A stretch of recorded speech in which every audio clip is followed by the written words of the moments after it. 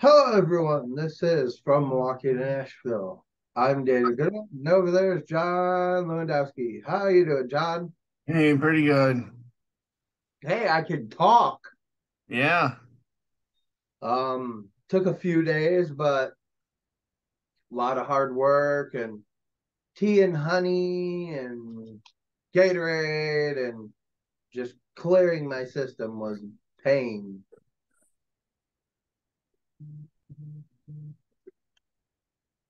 Ugh.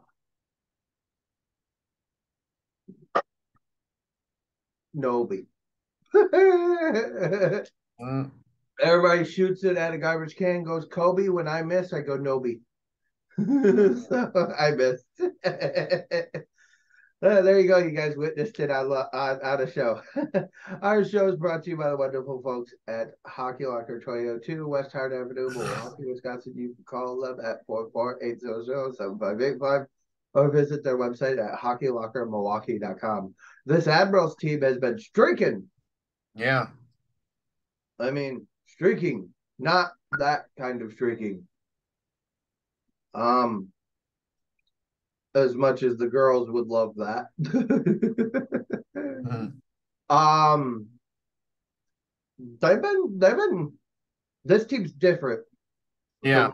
how we started. So, and I know it's a long season, anything can change. So, but this team's gelled and clicked. All righty. We haven't played San Diego in a while. I Right. think 2019, 2020, the last time we played them. And we were about to play them at home for the first time. I think it was like a week after everything shut down. It was on the Hmm. schedule for us to play them to come here for the first time. There Yeah. have been times where we'll travel there, but they never came back. Right. They were going to come here. I think they're coming here this year. Yeah, they are. So it's going to be really cool to see like the Gulls because I haven't seen them in a while. Right. Um, a little history here, but the San Diego Gulls used to be in the IHL back in the day, which is what is behind John over there, right next to the race car photo, is our old IHL jersey. And if Yep. John actually looks over there, there's a San Diego hockey team on it. So, and the Gulls were on there. There's also Vegas. It was the Vegas. I want to call them the Wranglers, but I'm not 100% sure. Um, all I know is the best hockey logo for the eye was us and the Detroit Vipers. Logo was Yeah. cool. He's looking now. Yeah. Las Vegas Thunder. Okay. They always had they had a few name changes in their time. Yeah. But this Admirals game was a very late one. Me and John had a post game meeting at 11:30 last night, Right. Central Time. So we were exhausted. I didn't wake up till 10 o'clock today. Neither did I. Yeah, last night was a late one. We're pretty much ripped and ready for another late one tonight on the basis of a double. The Preds take on who are they playing? That's a really Vancouver. Vancouver. Okay.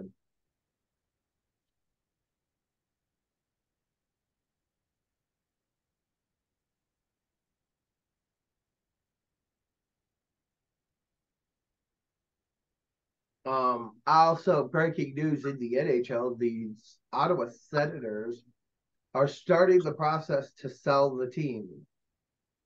Yep.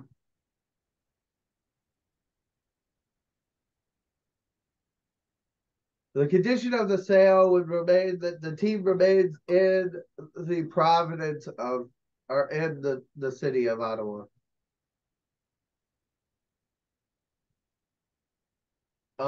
Eugene Melnick last season had passed away. His daughters Anna and Olivia had overtaken the team and financially um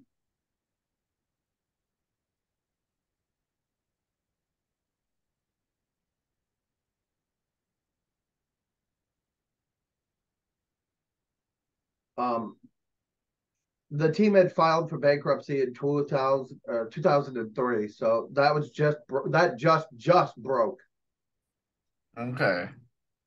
Like so, the condition is the Ottawa Senators aren't going anywhere. So, good news there.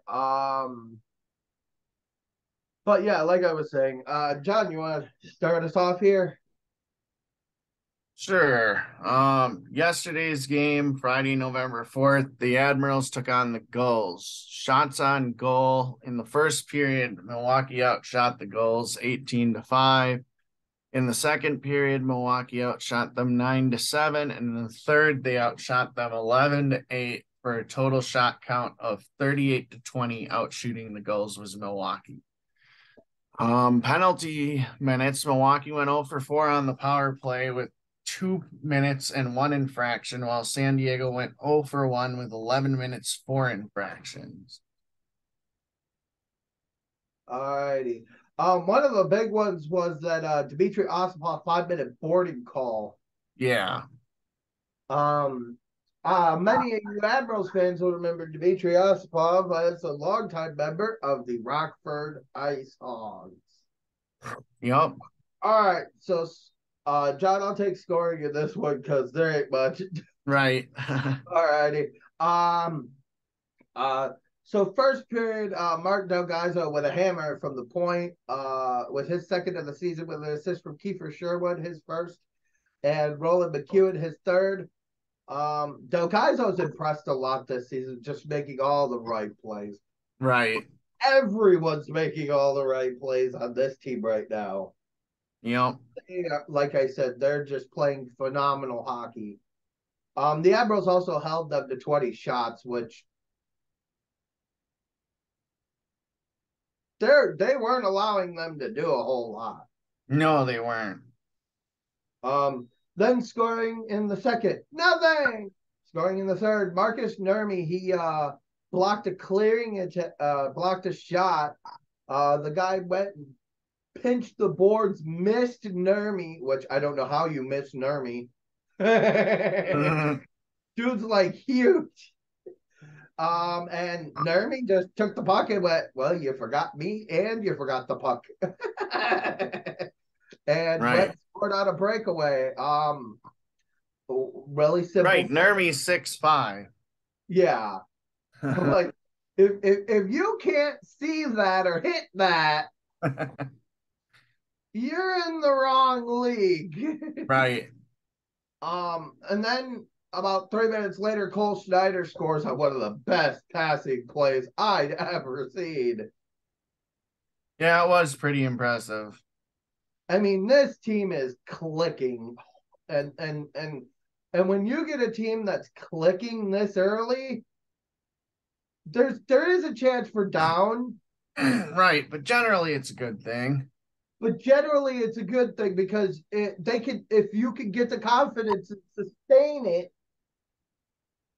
I mean, which looks like what they're doing, and Askarov is just.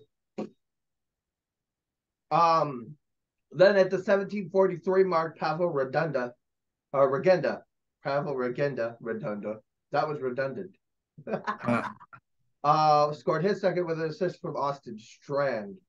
Your 3 stars of the game were Pavel Regenda and was your third star, and Lucas Dostal was the first star, stopping 35 of 38. Second star of the game was Yaroslav Askarov. This is where I get to talk about the goalies because they were the stars. Yep.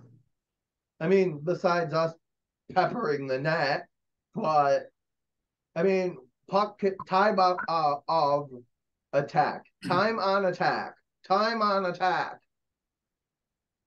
The Admirals dominated in time on attack. Yeah.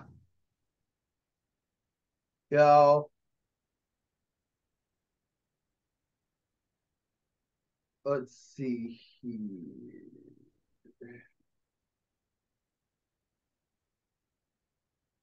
It's not that one. It's whoops.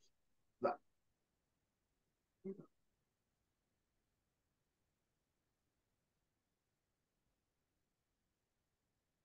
You know, and here's the real part. We made Rocco Grimaldi a -3. Right. We basically put him and Justin Kirkland on it. You know, we shut them down. And here's the thing: we know how they play. We know their Right. abilities. We know their strengths. We know their weaknesses. When Grimaldi tried to pull some of the stuff he did when he was here, guys like Novak and Parsonen and Evangelista were ready, and they weren't. And Evangelista and Parsonen weren't here all that long with Rocco. Right. So they took time to practice and make sure, hey, when he does this, you do this, and Right. they definitely took the time for their practicing and making sure that they were squared away. And I, this is just a different season for the Admirals, and it's night and day of how Mark Del Gaizo was last year compared to this year. Right. I think he's got more confidence in the fact that his D partner is a little more competent. Right. Not saying Tennyson's not competent, but there's guys who mesh and then there's guys who don't. And those two just don't, their play styles, they don't work together well. Right. And that can be a problem. And I think Right. that was the problem last year is we had so much injection of youth that the old guys couldn't keep up. And now we have an injection of veteranship with youth and speed and size. And I was watching the forechecking yesterday. It was just like, yeah, go get him. When a guy came up to the blue line, they were pinching right at the blue line. They were standing them up at the blue line. They were making sure they finished their checks. Right. They're checking all the right boxes. Right. They did get caught in their zone on that goal by San Diego, and that had happened a couple times, but they sustained it. Right. They just bared down and played defense. So when they're stuck in their own zone, they can just bear down and play defense. And that's the thing. The other thing is the difference of when Tomasino got here and the first two, 3 games he played to now is different. Yeah. And that's the thing. The coaching in Milwaukee is doing an amazing job. And here's the thing. If Nashville is going to have to rebuild, if the right coach is sitting in Milwaukee, because it looks like he can take the young talent and make the best of them, and then also take the veteran talent and go, yeah, I know you guys know what to do, so just go do it. Right. And that's it's nuts because Carl Taylor is undefeated in the NHL as a head coach. So it doesn't surprise me that, yes, I can say that, even though he was an interim coach because the other coach, our coach, had COVID. So But he came up there with him and Ford, I think, was up there too. And they just played his style. They already knew his style and they played it and they won. Right.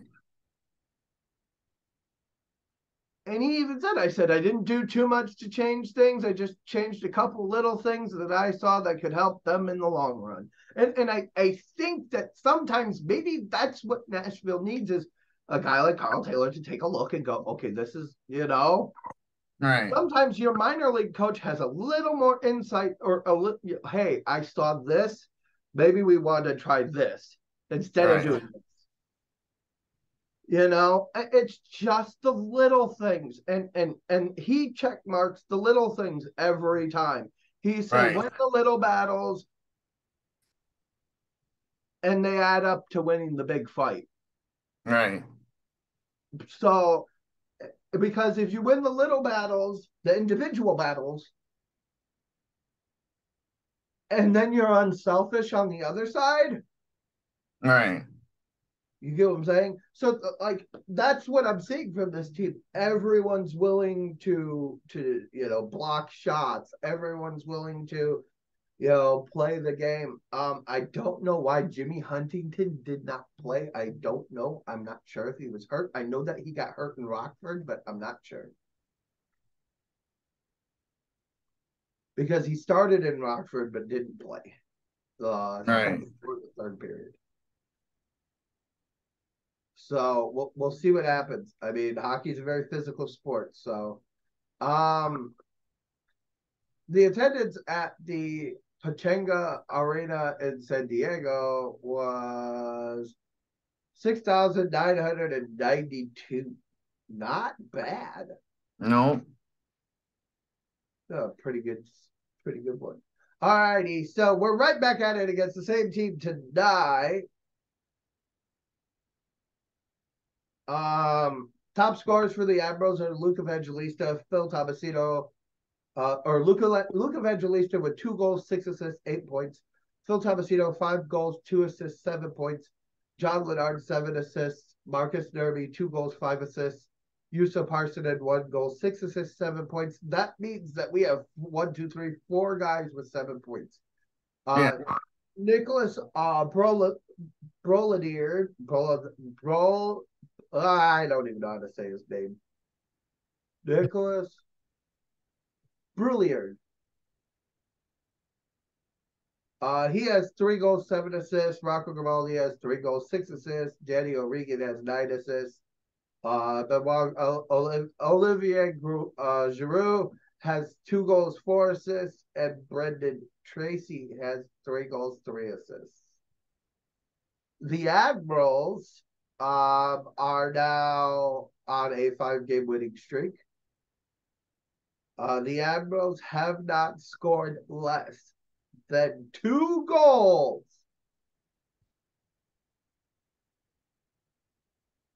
all season. Yep. San Diego is 3-2 in their last 5, and currently riding a 2-game losing streak. I believe it'll be the Cooley in net today. On the basis of a back-to-back plus travel, they're going to want to make sure that Askarov's ready to go for Wednesday's game, as it looks like Askarov is the starter. Yeah, that certainly does look like what has happened. And I guess I could be honest here. It doesn't surprise me. Doesn't surprise me either. We've been saying it the entire time that we've been talking about Askarov, about how he is a very talented goalie, and we didn't understand why they weren't playing him overseas.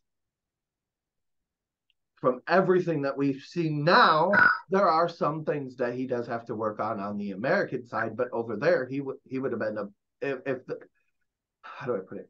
If the KHL was the NHL, he'd have won a Vezina. Right. So I mean, and maybe not now, but I mean, in his career, he's going to win one. I firmly believe it, and you can come back to this video 10 years from now when he does. Mhm. But just wanted to kind of say that this has been nice. I know that it's been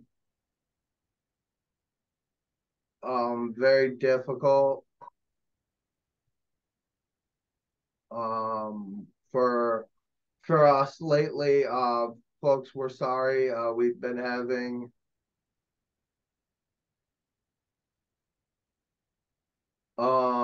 health issues on our end. I've been sick, my wife's been sick, my kids have been sick, John's wife was sick or is sick. And John and me have been, I had no voice, so um I just wanted to kind of put that out there. Thank you guys for watching, and we'll see you tomorrow.